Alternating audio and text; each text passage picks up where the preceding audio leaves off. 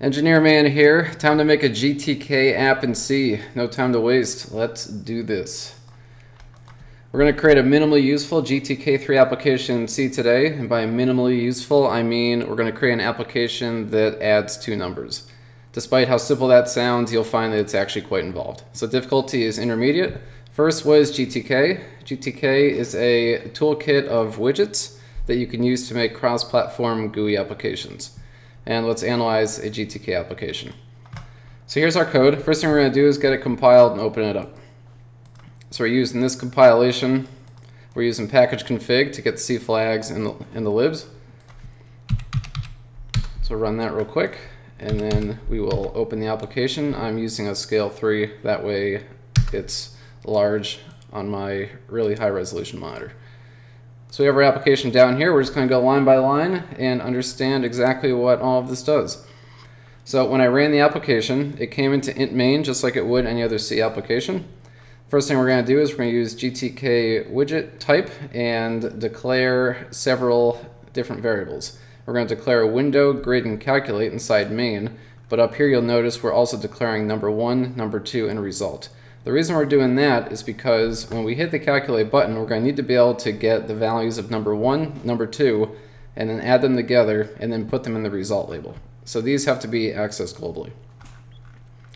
Next line, we're going to run GTK init, give it the reference to argc and a reference to our arguments, variables. Next, we're going to create the window.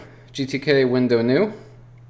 We're going to create a signal, and we're going to pass it the window. The signal we're going to use is destroy. And what that is once we hit this X button on the application to close it down, it's going to call the GTK main quit. And this is a built-in function that will just exit the program. You could use a user-defined function. I chose not to.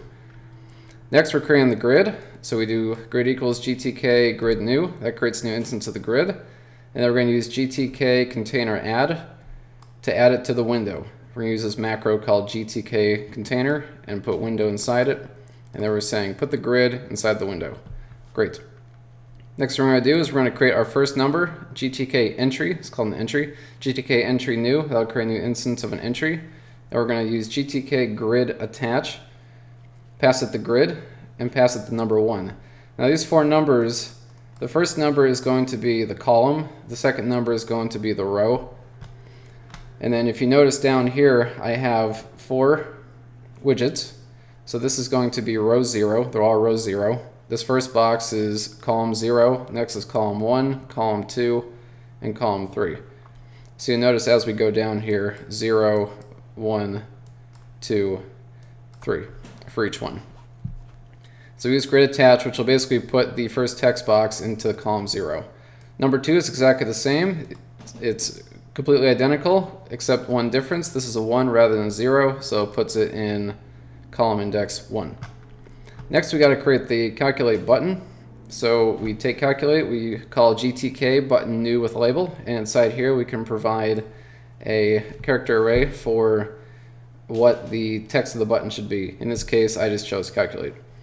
Similar to above, we're going to register another signal, except we're going to do the clicked signal. We're going to apply it to calculate, and we're going to do a callback, and we're going to specify this time a user-defined function. Do calculate is defined up here, and we'll review what that does in a moment. Finally, we have a result label, GTK label new, and we specify the text that's in the label. And then we do GTK grid attach, just like we did with the 2 text boxes and the button. Finally, we call GTK widget show all, pass it the window. That'll show everything on the screen. And then we call GTK main, which starts the sort of event loop. So finally, we have our application here. So we'll put 12 here, we'll put 54 here. As soon as we hit that calculate button, what happens is it's going to call this do calculate action. And this is the signature you need. It's going to give you the widget of the calculate button, and it's going to give you a G pointer of data, which we're not actually going to use in this case. So first thing we're going to do is we're going to create 2 integers, num1 and num2. We're going to convert a string to an integer. So GTK entry getText returns their version of an object. What we can then do is cast that to a character pointer. We can then take that full value and convert it to an integer. So num1 ultimately will be an integer from this box, and num2 will be the integer from this box.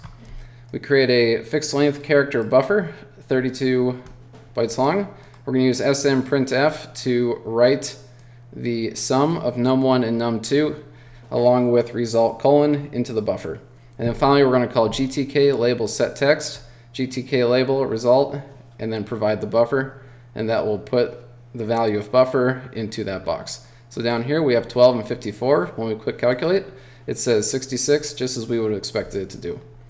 And that's it. Hopefully everyone is smarter having watched this video. If I forgot to cover something or you'd like to request a video, post a comment below. And if you enjoyed this video, smash that like and subscribe button so you don't miss new videos. See you next time.